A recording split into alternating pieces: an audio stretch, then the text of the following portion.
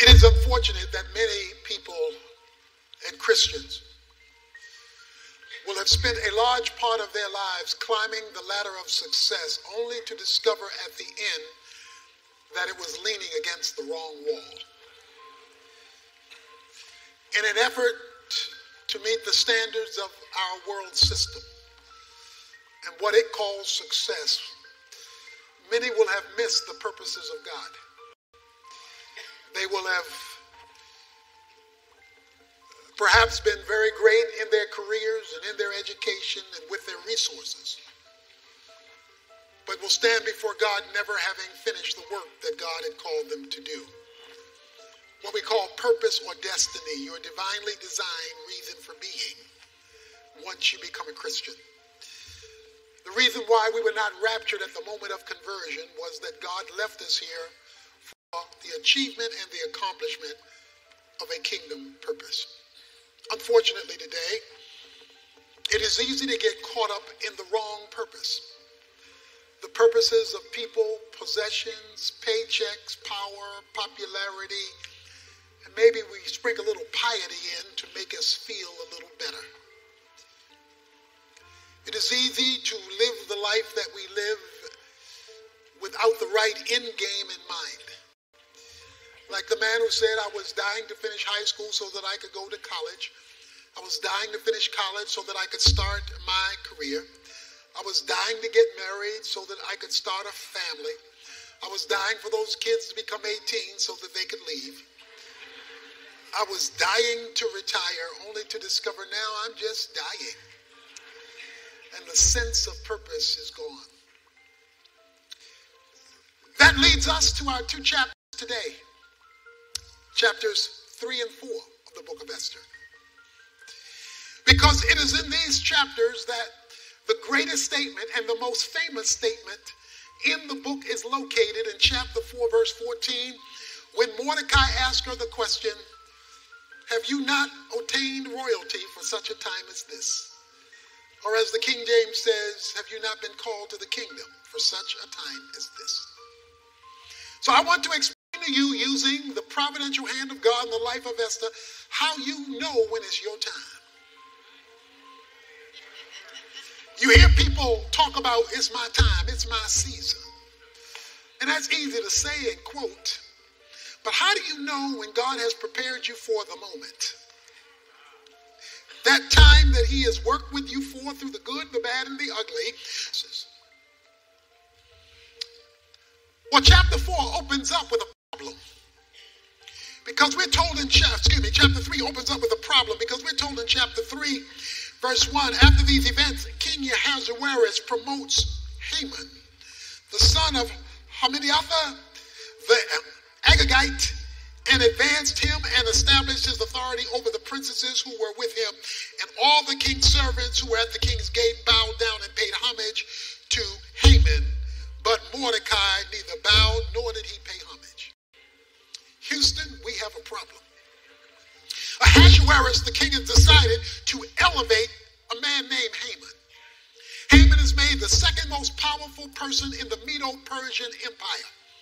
And the king has said, I want there to be public recognition of the promotion that I've given to Haman. So I want everybody in the kingdom to bow. And so as everybody began to bow, then they came to one of the employees of the king named Mordecai. And they said, Mordecai, it's time to bow. Mr. Haman is coming down. Mr. Haman is passing through. Mordecai says, excuse me, but I can't do that. I can't bow and pay homage. I cannot worship him. I can respect him. I can, affirm him. But what you're asking me to do is bow down and pay homage. You're calling for an act of worship, and I can't do that. So Mordecai refuses. Houston, we have a problem. They want to know, verse 3, how are you transgressing the king's command? Let me put it in everyday language. How are you not doing what the government told you to do? Because this is the king talking. This is governmental affairs. And they say, look, this is the government. We expect you to obey the government. Well, obeying the government is one thing. Worshiping and bowing to it, that's a whole other ball game. And Mordecai says, I can't do that. They spoke to him daily, according to verse 4. They told Haman, there's this dude named Mordecai, and he's not going to bow, but let me tell you why he's not going to bow. He's a Jew. And them people over there, they've been taught by, their worldview that you do not bow, that is in worship, to men or to systems of men, governments, when they conflict with their belief system. And so this Mordecai is not going to bow. Haman, verse 5, was full of rage, ticked off. He said, well, not only am I going to kill verse 6, not only am I going to kill Mordecai, I'm going to kill all of his people. I'm going to do genocide against the Jews. Because I know all them people think like he think. And I'm not going to have anybody around here not recognizing my authority. So he's gone. And everybody like him is gone. We're going to get rid of the Jews. He brings the idea to the king, Ahasuerus. And he tells Ahasuerus, Mr. Ahasuerus, king, you got some people here who don't go with you. There's a certain people scattered, and they don't abide by your rules. They don't abide by your laws. Verse 8. And so he says, so king, we got to do something about these folk. So if it pleases the king, verse 9, what I want to do is I want to get rid of them. I want to exterminate them because they're going to be a headache for you. In fact, I want to get rid of these people so bad, verse 9, that I will pay you to help get rid of them 10,000 talents of silver. I'm going to give you a boatload of money just to get rid of these people, because these people are nothing but trouble. Because they're not going to bow. They're not going to submit to the government. They're not going to submit to the authority. So the king put his signet ring down, signed the law of Haman the Agagite. Let me pause. We're told a couple of times in this passage Haman's background. He's an Agagite. Now that may not mean much to you, but God doesn't waste words in his word. This has a history to it. You see, the Agagites came from Agag. Agag is found in 1 Samuel chapter 15, verses 1 to 23. Agag is head of the Amalekites, and the Amalekites were trying to destroy the Jews many years ago when Saul was king in 1 Samuel 15. God told Saul, I want you to go and I want you to destroy the Amalekites, and I want you to destroy the king Agag, because these folks are trying to kill you. But Saul thought he was too smart for God.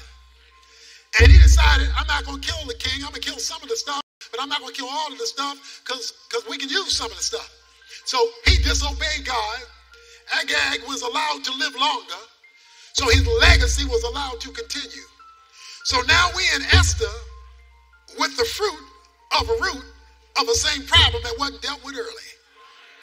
So some of us know what it is to have something we should have dealt with, wish we would have dealt with, and if we would have dealt with it, we wouldn't be dealing with this today. But because we didn't deal with it, when we should have dealt with it, we wind up with the fruit of it continuing in our life and circumstance. So when it says that Haman was an Agagite, he's telling you he's part of a legacy of unaddressed sin, of unaddressed to deal with the repercussions of. And so now, not only is Mordecai in trouble, the whole race of Jews is about to be exterminated. Okay, here's lesson number 1. You know it's your time. You know it's your time when God connects spiritual preparation with spiritual warfare. You see, Haman was an agent of the devil whose goal it is to thwart the purposes of God. In the Old Testament, it had to do with destroying the Jews. In the New Testament, it has to do with muting the effectiveness of the church, the people, representative people of God. And so in order to pull that off, Satan uses people and uses systems in order to destroy the program and promises and purposes of God. God had said, I'm going to build this people, protect this people. They are going to be my people, because the Messiah is going to come through the Jews. And so all along the way, there's a theology of genocide and destruction trying to hinder the purposes of God. Whenever God is getting ready to use someone, they will have a battle to overcome. They warfare that will seek to destroy God's program and purpose in your life and in the life of others. Because as you'll see, it's not just about you. He's going to get rid of Mordecai and all of the Jews. Before David could be recognized to be the future king of Israel, he had to go through a battle first. He had to face Goliath. It wasn't until he defeated Goliath, spiritual warfare, since it was a battle between gods, that he began to emerge as preparation for kingship. But before God elevated him to ultimate purpose, he had to use him in spiritual battle. So spiritual battle is always a prerequisite to spiritual purpose. If you're not willing to demonstrate that you're willing to deal with the spiritual issues that Satan brings in your life to thwart your purpose and how God wants to use you for the benefit of others, then you're not ready to be realized and set free for your ultimate spiritual purpose. See, what God wants to know before he gives you spiritual responsibility is that he can trust you to use the spiritual when the going gets tough. He wants to know that the spiritual won't be thrown aside when the natural shows up. Because it's real easy when the natural that shows up to get natural. It's easy when the natural shows up to go secular. But when the spiritual shows up, because there is a spiritual issue of thwarting the program of God, the question is, do you have insight enough to see what's happening spiritually so that you have foretaste enough to address it spiritually? Leads to your ultimate purpose, there will be a spiritual battle that you will have to not only fight, but that you will have to make your declaration known. And so now the Jews are about to be destroyed. The scribes in verse 12 send the word out. The edict goes out about the destruction of the Jews. Letters are sent in verse 13 by carriers to all the provinces to destroy, to kill, and annihilate all the Jews, young, old, women, children. But we're told that this was going to happen in a 12-month cycle. You see that in verse 7. You see that in verse 13. It says the 12th month. Let me just throw this in. If you look at verse 7, it says per, P-U-R, that is the lot. The lot. The lot is dice. Okay? Y'all know dice, right? Come on, don't act like y'all don't know dice. So Haman is shaking the dice to determine when he's going to destroy them. They came up 6 and 6, 12th month. So the dice got rolled. It didn't come out with 2 zeros. It didn't come out with 1 and 1. It came out with 6 and 6 because it's 12 months. You see, even when Satan rolls the dice, God loads them. Because God is so sovereign and providential, he controls the dice. So there is a 12-month window between the time of the declaration and the time of the execution. Whenever God creates a gap, when evil is about to occur, the gap is good news in a bad situation. Remember, he told Nineveh through Jonah, in 40 days, Nineveh will be destroyed. Why not just destroy them? Because there's a window. There's a window between judgment declared and judgment implemented. Whenever God creates a window, you better praise it. Because a window is an opportunity. It's called a grace window. It's a window where God's mercy and grace is still being allowed before destruction is implemented. So there is a 12-month window because God loaded the dice, gave them the maximum amount of months within a year to address the problem of satanic influence to bring about a destruction in God's people and on behalf of God's program. And so the saga continues of the providential hand of God. The edict is given. And when the edict is given,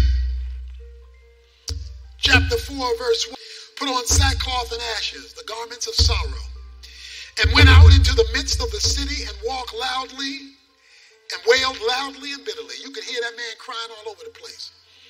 Because when Satan is trying to do a number on you, he can bring you to tears. Many of us know what it is to have a spiritual warfare against us, and we're weeping and wailing because the pain is so deep and so great. He was out there loudly declaring hopelessness because of how bad things look. He went as far as the king's gate. That's the entrance to the king's palace. And no one was to enter the king's gate clothed in sackcloth. But there he was, mourning, with great mourning. Because we're told in verse 15 there was great confusion. You think you're a Jewish father sitting there with your family and you hear come across the evening news, all Jews are to be exterminated. There's panic in the city of Susa. And now everybody's railing because it looks like a hopeless situation. Let me tell you something, never count God out, no matter how bad things look. Well, Esther finds out that her cousin is out there in sackcloth and ashes. She doesn't really know what's going on, and so she sends him clothes out there to get him dressed. He rejects the clothes. And so it now gets real interesting. She sends her servant, Haggai, out in verse 6 to Mordecai. And Mordecai told him all that had happened to him, the exact amount of money that Haman had promised to pay to the king's treasury for the destruction of the Jews. He sends word back to Esther. Gave a copy of the edict. And this is what he says to her in verse 8. That he might show Esther and inform her, and to order her to go to the king and employ his favor and to plead with him for her people. Mordecai says to Esther's servant, take the edict to Esther, and tell Esther now to go to the king and tell him who you are. Remember, I told you don't tell him when he first brought you in. Don't tell him because there's an anti-Semitic atmosphere in this city. So you don't tell him. But girlfriend, honey bun, cuz, it's now time to come out the closet. It's now time to go public. It's now time to let it be known who you are and who your people happen to be. It's time. You know it's time for God to move you to your ultimate purpose. When he has given you a position that leverages influence for the advancement of his kingdom. He says, girl, you're here because when you were pretty and didn't know what was going on, God knew this day was going to come. He doesn't use the name God, but it will be clear in a moment that's his frame of reference. God knew that this day was going to come. It's time. You've been set up for a situation. When God has positioned you to leverage influence for his kingdom purposes. Let me put it another way. When your position in life allows you to leverage influence for the advancement of God's program and God's people. To put it another way, when he has blessed you to be a blessing. See, we got a problem today. We got a misunderstanding of blessing. We got people running around here, I'm looking for my blessing. Okay? That is a flawed approach to blessing because it's incomplete. Whenever you tell God, I want my blessing, period, you have prostituted the term. Because blessing is only blessing in the Bible when it can flow through you and not just to you. God told Abraham, I'm going to bless you, and through you, all the nations of the earth will be blessed. So whenever you go to God for a blessing, let him know that if he blesses to you, how it's going to flow through you so it can be a blessing to somebody else. God just doesn't move you out of South Dallas to North Dallas. He just doesn't get you out of a bicycle and move you to a Benz. He just doesn't keep you out of the Salvation Army thrift shop just so now that you can go to the most fabulous malls just so you can live large. He always wants to know how you're going to use the gifts, talents, skills, and resources he has given you to advance his kingdom program. And if there is little or no concern for his kingdom, you just cut off your blessing. In fact, you will watch your blessing become a curse because you're not using it for kingdom purposes as well as personal benefit. So he tells her, it's time. It's time for you to use your position, your influence, your resources, and you are now to manage that in light of the spiritual issue. The problem is, if you don't see the spiritual, you don't see the opportunity. See, if all you're looking at is the physical, then you don't see what's happening behind the scenes in the spiritual. So you all shook up about what's happening in the physical because you don't know that there is a spiritual activity occurring behind the scenes. So, back to Mort. Mort, verse 11. All the king's servants and the people of the king's provinces know that for any man or woman who comes to the king, to the inner court, who is not summoned, he has but one law, that he be put to death, unless the king holds out to him the golden scepter so that he may live. And I have not been summoned to come to the king for these 30 days. Mort, let me explain something. I need you to understand, cuz it's sort of like this. Me and the king have not been talking for 30 days. 30 days, we not, we on the outs with each other. He hasn't wanted me in his bed chamber. He's not talking to me. Because between chapter 2 and chapter 3 is 5 years. Because after 5 years, the marriage can go south. So it's a 5-year marriage, and he's not all that impressed with her beauty anymore. Maybe she done picked up a few wrinkles in 5 years. I don't know. But whatever it was, for 30 days, he's not talking to sister. He's not talking to his wife. He's not talking to her. And he says there's rule in this house. If you go in the king uninvited, and he does not hold out that royal scepter, it's over. It's over. You are put to death. So what you're asking, Mort, is for me to risk my career, life, economic stability, my career. I'm living in the palace. You're asking me to put that on the line for y'all. See, it's no longer us. See, she a Jew too, but she ain't like them Jews back there. She ain't like them Jews still caught in a bad situation. She's not like those Jews who are still living in shabby houses. She's not like them Jews who still have to eke out a life with minimum income. She's not like those Jews who still have to catch the bus. She's not like those Jews who don't have multiple changes of clothes. She's not like those Jews who are still living in inferior housing with inferior education, with inferior opportunities. She's not like those Jews. I used to be one of y'all. But I'm up here now. I'm a Jew, but I'm a different Jew. I'm an upper class Jew. I'm a Sadidi Jew. I'm a successful Jew. I'm a Jew with a bank account. I'm a Jew with a CD. I'm a Jew. Well, that don't mean nothing now. I'm a Jew with stocks and bonds. I am a successful Jew. Now I know what it's like because I used to live with y'all. Hope it works out. I'm in a different socio-economic political scenario. And if I go into my husband's room and he has not invited me and he does not hold out the scepter, I'm not willing to do that for y'all. Because I used to be a Jew. Now I'm Jew plus. What she did is what we do. We misdiagnose kingdom opportunity. Because we don't see it. All we see is this could have a negative effect on me. See, she forgot something. If it wasn't for the goodness of God, she wouldn't be there. See, she missed that. Along the way, she misunderstood. If it wasn't for the goodness of God, girl, you did not get here on your own. You got here the same way a turtle gets to the top of a fence. Somebody put it there.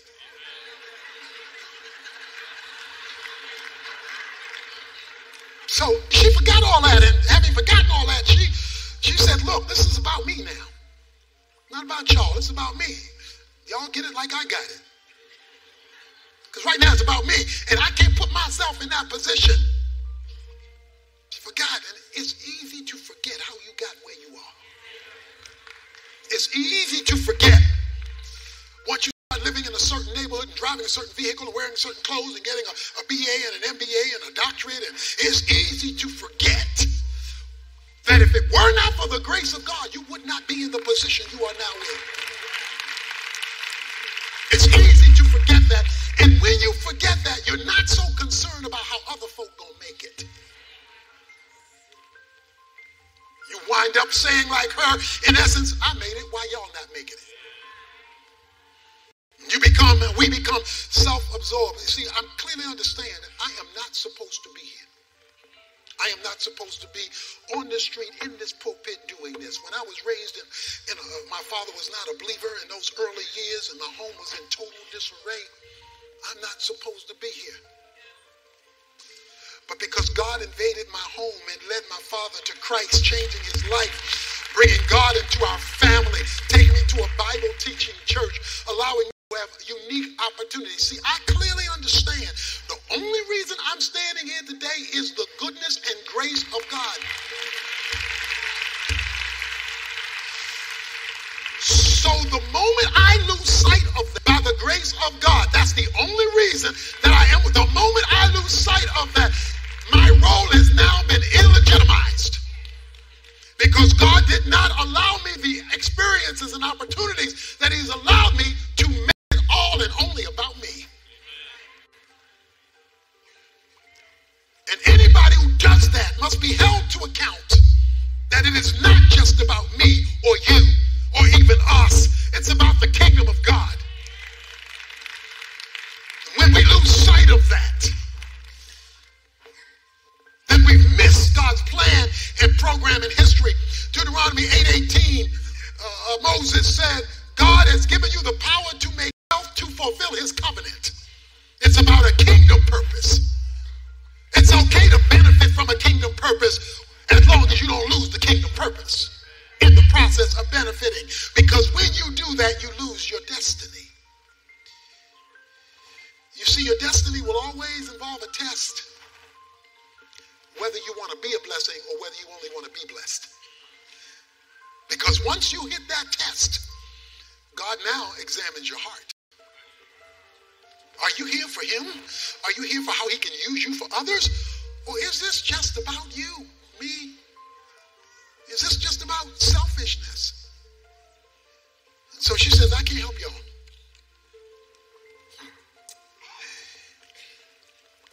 Tony Dungy, the famed coach for the Indianapolis Colts. During the year that he won the Super Bowl, we talked on the phone when he got to the playoffs. So we'd get on the phone and, Coach, what you want to pray about today? He says, my prayer is simple. That win or lose, that I might make his name great before this national audience. We finally get to the Super Bowl when the Indianapolis Colts are going to play the Chicago Bears. Coach, what's your prayer? He says the world is watching. Win or lose, I want to make it inextricably clear I belong to Jesus Christ. I do not want to miss this moment for an opportunity for my witness. What's my point? He had a kingdom connection to football because that was his time. Your value to the kingdom of God is your usefulness. Sand on a beach is free. You go to the beach, you walk around the beach, sand is free. That same sand, if you want to put it in a playground, is going to cost you. You got to go to the store and buy bags of sand. That same free stuff. You got to now pay for it to put it on a playground. The sand glue on paper. But you got to go to Lowe's or Home Depot or someplace. You got to go buy sand. It's the same free sand with a little bit of glue and some paper, not costing you. And don't go to Silicon Valley because they make computer chips with sand. That's the most expensive sand you ever saw in your life. Not because it's different, it's used differently. See, one of the reasons why God can't do much with money with his people is he can't use them, so they're just sand. They're just out there. Because he can't find enough Silicon Valley saints. Saints whose value is tied to their usefulness. What good is a refrigerator that doesn't work? A stove that won't come on, and a toaster that won't pop up bread.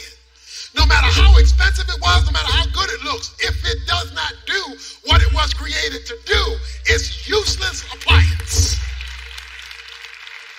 God says about his people in Luke 14, he says some of his salt, some of his believers are useless. He calls us useless because we have no kingdom orientation, and we wind up saying, I don't know what my purpose is. And you'll never find it if you're not kingdom oriented. You'll never find your time because it's only about you, not through you, only to you. So your time comes when you discover how God can use you to be a blessing. You know, department stores, big department stores have display windows, and then those display windows are dummies. Dummies. Okay, let's get sophisticated. Mannequins. But basically, dummies. In the real expensive stores, they put up living large dummies. These are dummies. I've seen dummies with tucks. The women wearing gowns, Rolex watches.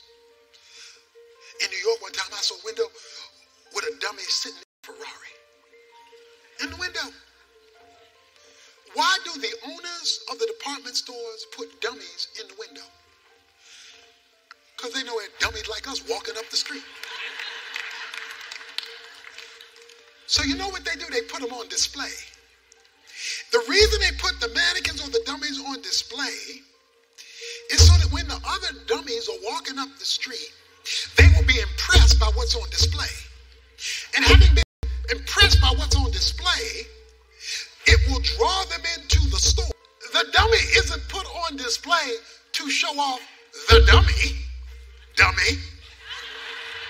The dummy is put on display to be an attraction to a bigger kingdom. To draw people off the street into the kingdom where there's floor after floor after floor after floor of so much more. When God blesses you, he's putting you on display. He allows you to be successful. He allows you to get an education. He allows you to have resources so it allows you some popularity and some notoriety. He is now putting you on display so that as a representative of his kingdom, other people will see what a dummy looks like who's been touched by the grace of God.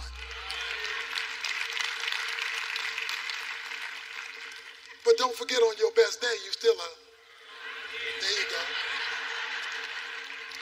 Because on our best day, we're sinners saved by grace. The Titanic was a terrible incident in 1912. Sinking. 1,500 people lost their lives. 1,500 people lost their lives in the maiden voyage of the sinking of the Titanic. But did you know 1,500 people didn't have to die? 1,500 people shouldn't have died. Did you know that most of the lifeboats coming off of the Titanic were half filled? Only half filled. But the people who were saved and delivered didn't want to risk turning back. Because if they turned back, the people drowning might bum rush the boat. And if everybody bum rushed the boat, it might flip the boat over. So since they had been saved and delivered, they didn't want to risk going back to save and deliver others because it might interfere with their being saved and delivered. 1,500 people died because other people who were already saved didn't want to save others. If you've been saved by the blood of Jesus Christ, God has not just left you here because you're making it to glory.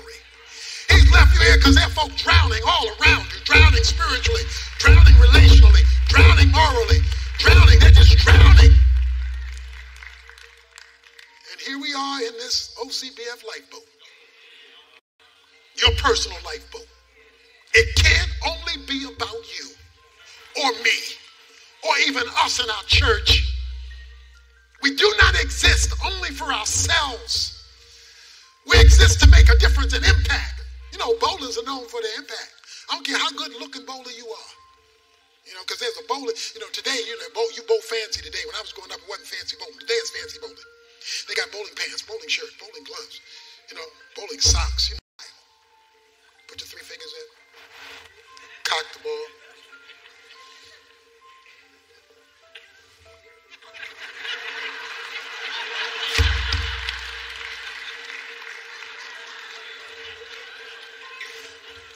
No matter how good you look as a bowler, if the pins are still standing,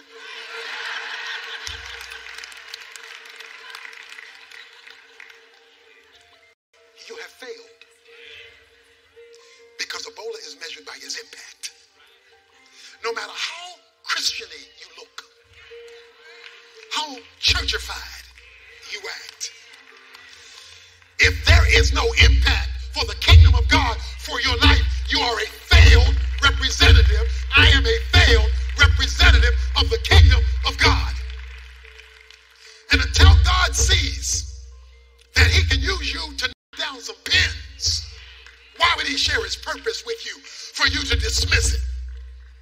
No, you're blessed to be a blessing. And when he sees that, so Mordecai gets this information from her. And Mordecai writes her back because, by 2 or 3 witnesses. He says, no, we got to have a second conversation. Then Mordecai told them to reply to Esther. Because, do not imagine, verse 13, that you in the king's palace can escape any more than all the Jews. For if you remain silent at this time, relief and deliverance will arise for the Jews from another place, and you and your father's house will perish. And who knows whether you have been attained royalty, called to the kingdom for such a time as this. He says, cuz, let me help you out here, because you're a little confused. Do you imagine? And one of my favorite Temptation songs is Just My Imagination Running Away With Me. Girl, your imagination is running away with you. Do you imagine? Do you think? Do you have the mistaken idea that this thing revolves around you? Hello. Because I don't want to be confusing here, cuz. Come on. I want to make sure we on the same page. Do you think? Because right now your imagination is running away with you. Do you think that by not doing this, you're going to save you? And all of us are going to be wiped out. So let me shape your theology. If you don't do it, God has a solution elsewhere. I don't know what it is. I don't know where it is. Nobody is indispensable. Let's get this straight. Let's get this straight. I don't care how good you are, how rich you are, how powerful you are, how skilled you are. God never limits himself to one person. God always has something up his sleeve. He doesn't reveal it until he needs to. But God always has hidden options. See, if you're going downtown Dallas, you're going down 35, and they have an accident on the highway, in case you don't know it, I know most know it, if you're stuck on the highway, there are other options. Okay? 35 is not your only option. It's just your direct option. Because you can get off on Illinois, turn left, go over to Zang, turn right to Jefferson, turn right again, go across the Jefferson Street Bridge, and you're going to be downtown. Or you can turn right on Illinois and go through South Dallas via Fair Park and make it into downtown. You can get to downtown without the direct route. So while God would like to use you, Esther, while God prefers to use you, Esther, while God would rather use you, Esther, let me explain something. If he can't use you, then he will find somebody else. We don't even know who they are, because God never allows men to box him in. Okay? So while he wants to use you and me, I'm of no delusion that God can get rid of me and bring somebody better than me here at Oak Cliff Bible Fellowship. And so if I feel that about me, you know how I feel about you.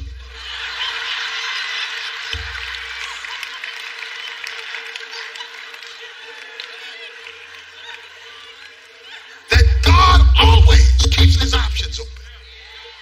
And that nobody is indispensable when it comes to his kingdom purpose. Now, the reason he said that is because God had made a promise. I will preserve the Jews. See, he had enough of God's word. God's word is not mentioned. God is not mentioned. But he knows enough to know that if you don't do it, God's sovereignty will make sure it's done because God is true to his word. And his word can be banked on and depended upon. He would rather use you.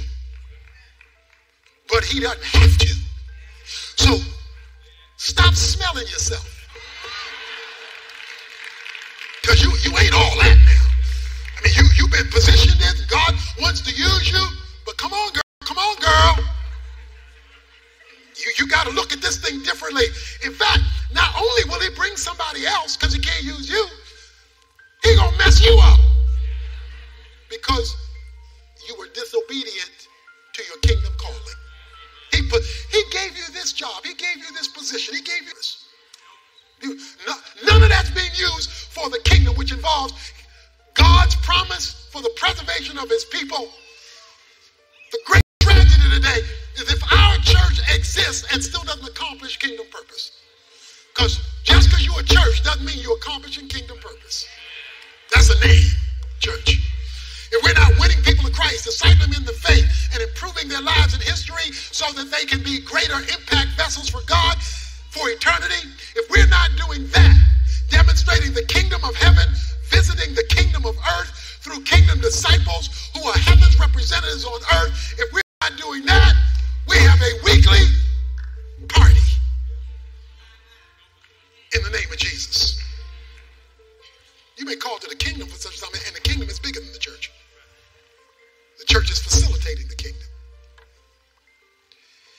Well, he hit her with this. Then Esther told them, verse 15 through 17, go assemble all the Jews who are found in Susa and fast for me. Do not eat or drink for 3 days, night or day. I and my maidens also will fast in the same way, and thus I will go into the king, which is not according to the law. This is risky. And if I perish, I perish. So Mordecai went and did just as Esther had commanded him. Let me tell you how you'll know it's your time. There will be a spiritual conflict that God wants you to intervene on.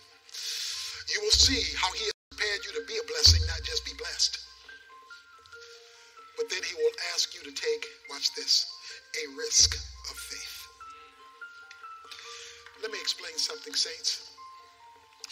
Faith is risky business because you're dealing with something you can't see. You see, the opposite of faith is sight. If you see it, it's not faith because you see it, physically see it. Faith is acting on what you do not see because you believe God wants you to do it. Based on his word. See, this is based on God keeping a promise. So based on his word, faith is taking a step without being guaranteed the outcome. Okay, watch that now. See, we don't mind taking a step when we can guarantee the outcome. But risky faith, okay, watch this. I want to throw this at you. The greater the uncertainty, the greater the purpose.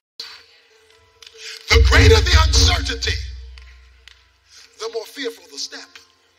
She says, if I perish, I do not know how this is going to work out. And sometimes God calls us when it's our time to land. I don't know if he's going to put out his scepter. I don't know if he's going to keep down his scepter. I do not know how this is going to work out.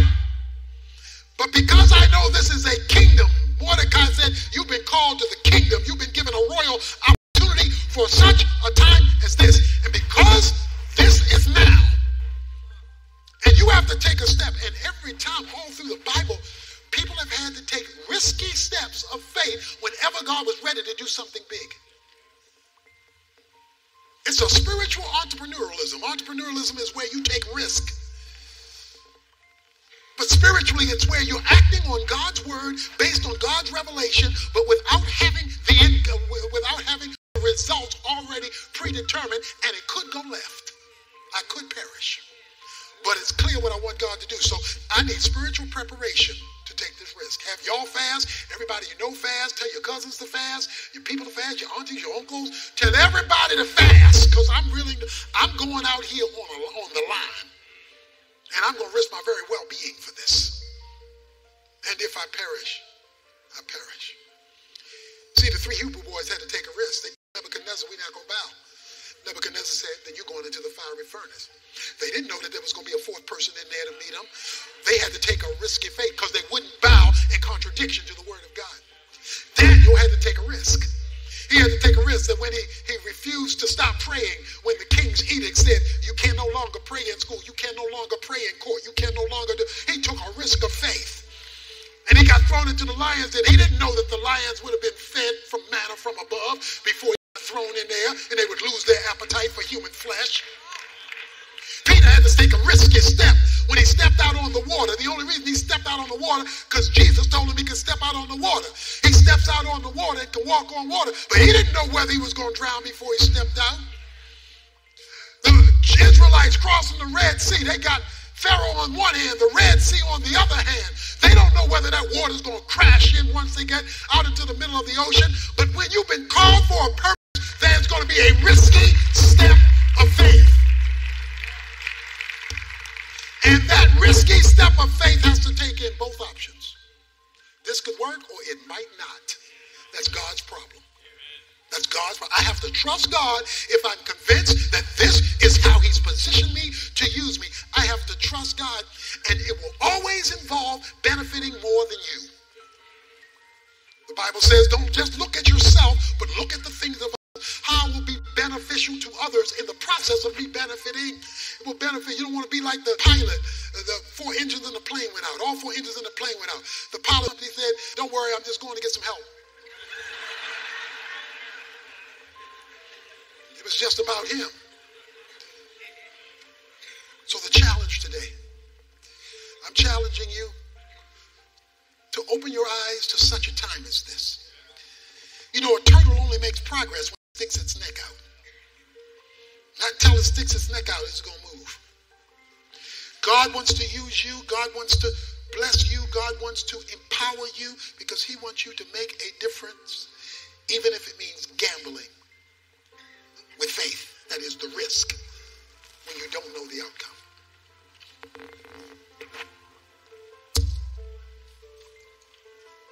I'm challenging you and me and us to another level, a kingdom level. To say, okay, God, with the uncertainty, with me not knowing where all this is going, here I am. Here I am. Use me in whatever way you choose. Use us. Even with the uncertainty, I'll take the risk. I just want you to show me this is the risk you want me to take. Without any promises, I will take the risk of faith. Because I want my time.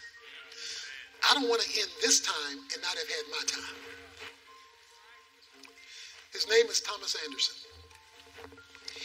a.k.a. Neo. His movies are The Matrix Reloaded, and Matrix Revolution. Thomas Anderson is a computer programmer, part-time computer hacker. But Thomas Anderson gets whisked away to a computer-generated reality known as the Matrix. When he gets relocated in this world behind the world that he knows, he discovers behind his world is another world. Behind this other world, he's told that back here in this other world, there are powers that he is unaware of. There is a love that he never dreamt of named Trinity. And there are a whole group of people under attack in Zion by the machines. When he's whisked away, he comes to Morpheus. And Morpheus looks at him and says, Neo, we've been waiting for you. You are the one. There's a mass of confusion back here. And we've been waiting to be sent the one. The one who would be used to bring the Smith. And Mr. Smith wants to destroy you. Mr. Smith, like Haman, wants to do you in, and he wants to destroy Zion, and he's going to give everything he can to keep you from fulfilling your purpose as the one. But if you will take the risk and come back here believing that this is your purpose, then while I cannot promise you peace and prosperity and all that, because Mr. Smith is going to reduplicate himself over and over and over again, and he's going to come at you every which way but loose. But if you will accept this assignment, then you can be positioned to save a world in trouble behind the world that you think is the real world. And so, Neo, in this hand I have a blue pill. In this hand I have a red pill. Neo, you take the blue pill and you'll wake up tomorrow morning in your bed and you'll think you were just in a dream. None of this will be real, and you'll go on with your plain old ordinary computer programming life. Or, Neo, if you take the red pill, then you will be given powers that you never dreamt of. You will be given experiences that you never thought of, because you will be in the real world. The world behind the world you thought was the real world. So take the blue pill, Neo, and go back home. Take the red pill,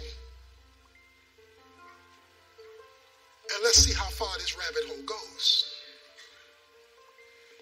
Neo looks at both pills. He reaches over to the red pill and he swallows it. Neo, Morpheus says, welcome to the real world. So my brothers and sisters, I offer you today 2 pills. The blue pill, and you go back home today, back to your plain old ordinary life.